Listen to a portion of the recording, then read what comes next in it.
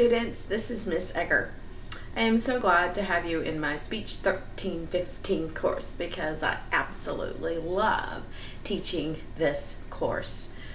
So this part of the lecture, remember how I said in our entire lesson that we are going to learn about the instructor, we're going to learn about your peers, we're going to learn about technology, we're going to learn about expectations of the course. Hey, this is the part where you are going to learn about me. And I want to tell you about me in, let's see if I can get to the camera, in 3 topics. I want to tell you about 3 different things about me. So computer is just a little, okay, there we go, we got it. I want to talk to you about me being from Mountain View and it being my home. I want to talk to you about my education, and I want to talk to you about my experience. So let's talk about the first one, Mountain View being my home. I started at Mountain View College as a student, so many years ago. And I started as a student who, well, honestly, I was very shy. I sat at the back of the room and I didn't particularly care to participate. And if there was any sort of controversial topic happening, I pretty much opted out of it. And I opted out of it by taking my pencil and erasing the top of the desk because I just felt too uncomfortable participating. I was that college student that felt like I didn't belong, that I didn't deserve an education, that I wasn't smart enough to get an education, and I didn't have a lot of support at home, like very little, like nothing. And I didn't know what a college credit was. I did not know what developmental education courses were, and I just felt inadequate all the way around as a student. And then the entire college started wrapping their arms around me as a student. And several faculty members mentored me and would say things like, wow, you're smart, I love the way you did that. They helped me understand that I was deserving of an education and I was smart enough to get through that education. But it wasn't only the faculty that wrapped their arms around me, it was also student activities. It was also the registrar's office. It was also continuing education. When all of these people at Mountain View College wrapped their arms around me, and I let them, because you have to let them, that is when I started truly building a level of confidence that said, by golly, I deserve to sit in that classroom. By golly, I deserve that associate's degree. And from there, I just absolutely enjoyed my time at Mountain View College. So I have an associate's degree from Mountain View College, okay? That's why I call Mountain View my home, because that's where I built my confidence as a human being. So that is the first part here.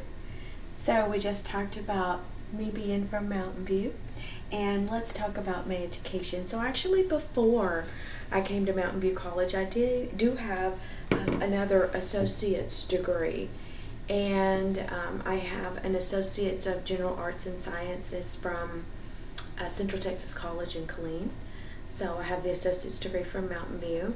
From Mountain View, because I had so much support, I transferred to Texas Christian University with a lot of scholarships so that I came out owing very, very little and actually paid that off, I believe, within about 6 months. So then I transferred directly to, after I finished TCU, I graduated with a Bachelor of Science in Communication and Human Relation, and absolutely enjoyed the field so much that I decided to go on and continue with my master's degree.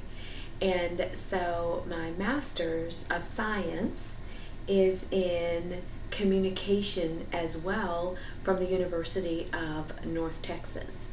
And just like you, I will be a student again as I pursue my doctorate, which I can't say it was a lifelong dream, because it's not been a lifelong dream. A master's wasn't a lifelong dream. A bachelor's wasn't a lifelong dream. Even an education wasn't a lifelong dream.